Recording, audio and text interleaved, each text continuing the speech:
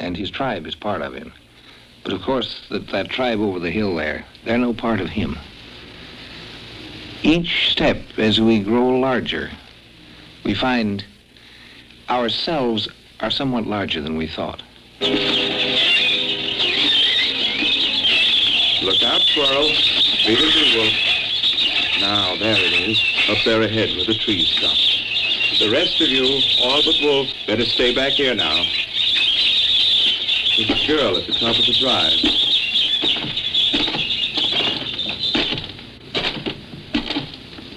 Hello, Anna. Oh, hush now. No need to be scared. Who are you? How do you know my name? Police chief in town told me. What's frightening you, girl? Nothing. I mean, I'm not frightened. What makes you think I am? Of course I'm not frightened. You startled me, that's all, coming up behind me that way. What do you want? I've come to look at where the meteorite fell. Well, I don't know. You didn't phone from town or write. You could be anybody. You haven't even told me your name. It's Ethan. Ethan what? And that enormous dog of yours, does he bite? Just Ethan will do. And he's not a dog. He's a wolf. A wolf? Shh, easy now, easy. He won't hurt But you. he's a wolf. Give me your hands. Give you... No, why should I? Your hands. Oh. Easy, easy now. Just hold on to my hands. Now just hold on. Look at me, Anna. Look up at my eyes. Why are you so afraid? What's frightening you? Look at me, Anna. You can tell me. I don't know. I don't know. I'm just so scared. Oh, help me. Help me, please.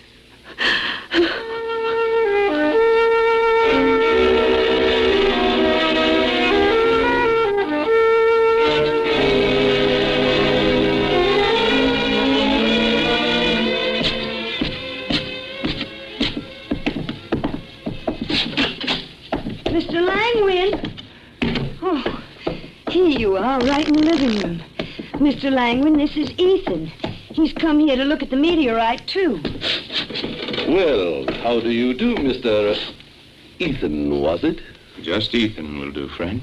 And this is his wolf, but he doesn't bite. Well, I'll have to get supper started. So you like animals as well as meteorites, Ethan? I like everything, friend. Well, now, that's a very decent attitude. I wish I had a little more of the milk of universal charity in my own breast. But I'm rather the sour bachelor type. You're not a science writer? No. Good. I can't stand them. They like to play with the facts too much. Geologist? Astronomist? Chemist? Not in particular. All right. I'll cease my prying. Care to examine the area now, before dinner? I think I would. Well, come along then. It's just down the hill from the house here.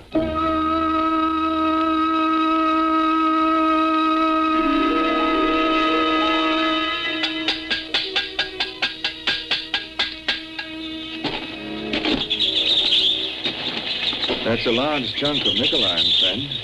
I see you've been excavating around it. It went in on a slant higher up on the hill, which is why it's this close to the surface here. And I've been keeping it pretty much to myself. Pure luck I happened to hear about it. I just happened to be passing through. And I had hopes of giving it a good going over myself before anyone else with training came along. Of course, now you're here. I'm not interested in poaching on your preserves, friend. That's good of you. You just want to look it over, is that it? Of course, if it is, I shan't mind the company a bit. Anna, poor girl, is still pretty shaken up from her parents' death even after 4 months. They got hit by the meteorite? Actually, by the shockwave, it seems. Fantastic, isn't it? Not a mark on them. They were walking up the hill, coming back from a visit to the neighbors. By the way, we'd better be heading back, shouldn't we? I imagine dinner's about ready. Listen to those birds. I've never heard so many of them around here before. Pardon me, Ethan. I'm just going to walk in front of you here, and your wolf friend can bring up the rear. I don't think he likes me. Pets aren't natural. Friends aren't pets. You know, Ethan, I wonder about you. I wonder about you too, friend.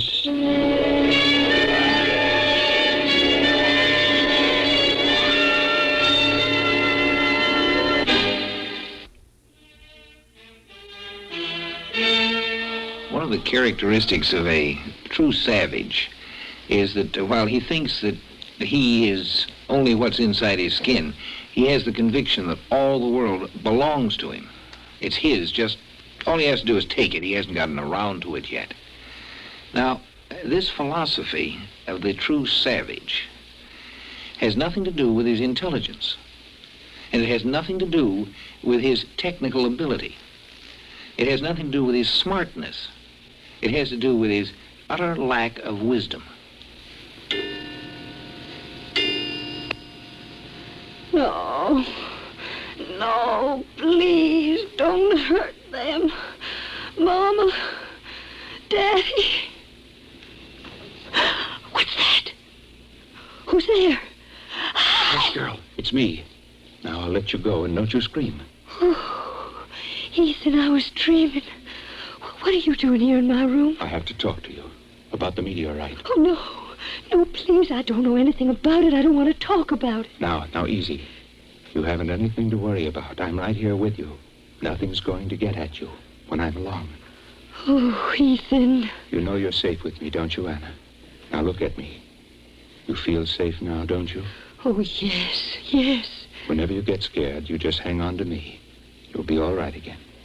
You promise me that? I promise. All right, then, now. I'll get up and get dressed. We're going to the meteorite. Oh, no. Steady now. Steady.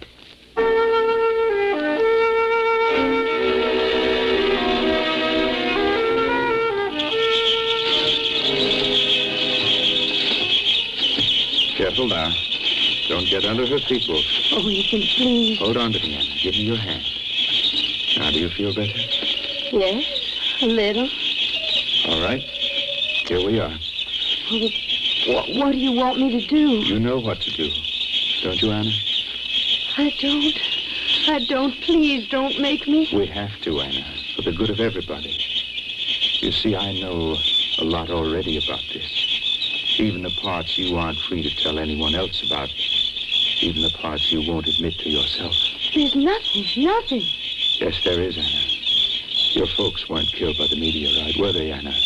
And it isn't really a meteorite at all, is it? Oh, poor Anna. Caught up in something that isn't her fault at all. You see, Anna, it can't be a meteorite. Because a nickel iron chunk that large wouldn't have made such a small crater on impact. What did he make you do, Anna? Hold tight to my hand. He made me bring them. Mom and Daddy. And then he... Hush. That's all right, then. Now I know. And now, Anna, let's open it up. No, I can't. He told you that you can't. But you can, can't you? When he took over your mind and made you bring your folks to him, you became part of him. You are him.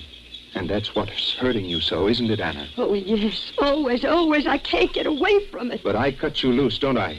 When you hold my hand, he can't see through your eyes anymore, or hear through your ears, or feel through your fingers. Yes. Don't let go. I won't.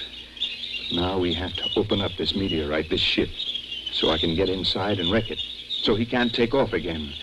We have to hurry, Anna, because he misses you, even in his sleep, when he can't feel you in his mind. Now try. All right. You hold one hand, and I can reach it with the other like this, and reach in and turn the thing. It's open enough to let me in now. Run, Anna. Run quick. Wolf, go with her and see that she's safe. All the way, Anna, to the nearest neighbor. Run! Run!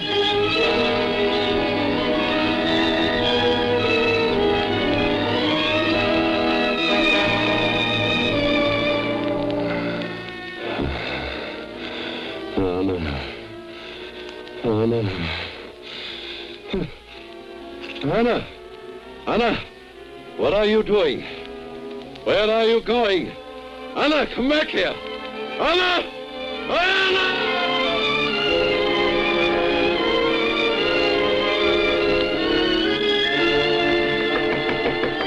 Joe! Edna! Let me in! Oh, Wake up, please. It's Anna. Let me in, quick. Oh, please let me in. Won't you let me in? He's coming after me. Help me, please. Help, Edna. Help me, Ethan. No, I won't come back to you. I won't. No, I won't come back.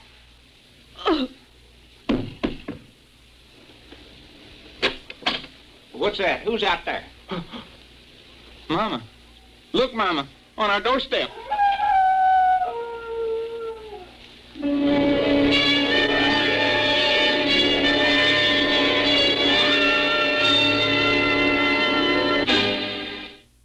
Child, long around 2, 3 years old, truly is a savage. You see, just as the human race had to grow up over tens of thousands of years, so each of us as an individual has to grow up through all the stages of being a savage, a barbarian, a tribesman. That's what your adolescent kids are. They like to run in tribes. And so on to our full adulthood. A small child is a savage. And this we can endure because, after all, he isn't very powerful. The problem comes when you have someone who is very powerful and still a savage. I guess that does it. Hate to spoil something as fine as this, but there's no time. How right you are, Ethan. Turn around. So there you are now. I pretty well fixed your ship for you. Thanks. I'll return the compliment. I fixed your Anna for you. Did you think she could make herself safe just by putting a little distance between my mind and hers? She was always mine, to kill or to keep. It hurts me to hear that. I believe it does. I admit I don't understand you, Ethan. When you first walked onto this place, I had a minute of high hopes for you. You forget, friend, I'm just as human as the rest of them. Are you? Or do you just wish you were?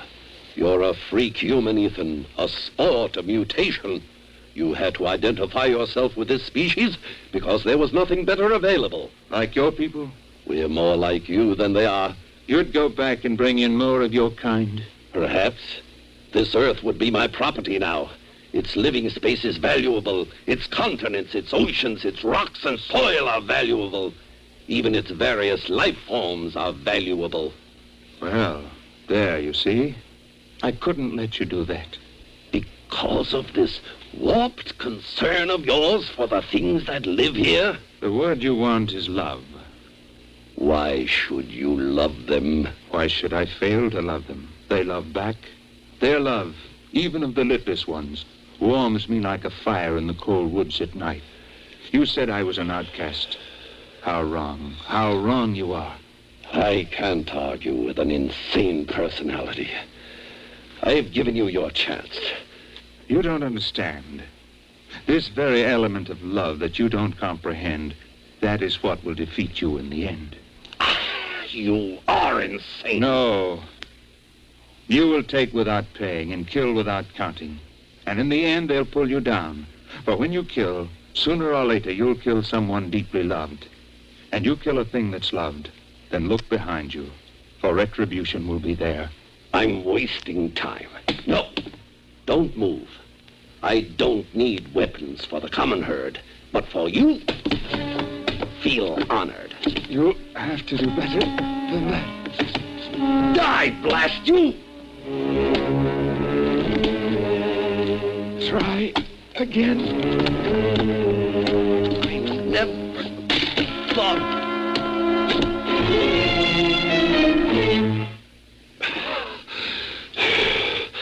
That's better.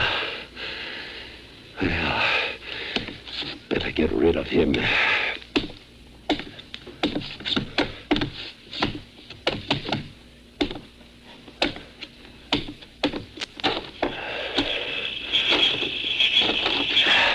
Bury him back in among the trees here.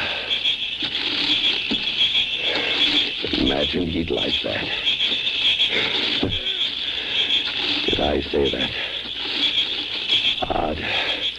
I can't feel strongly toward him even now. He had something, no doubt about it. Given training, he might even...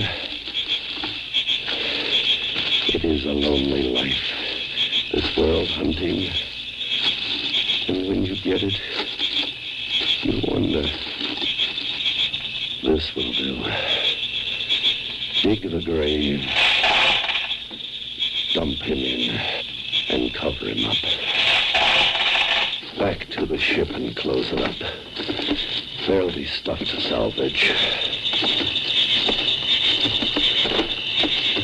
Forest is certainly busy tonight. I never heard it like this before. Where did they all come from? Why didn't I bring the weapon? These things haven't the brain to respond to my force. Get away from me! Get out! What happened? They've gone. I'll get back to the ship. What was that? Something? What did he say?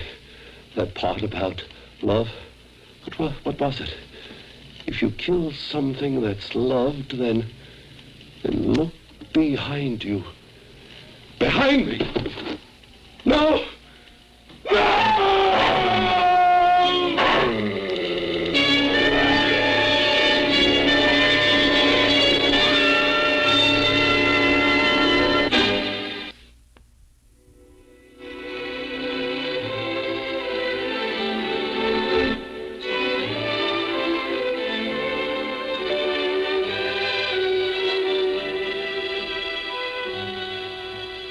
Ethan was not a savage.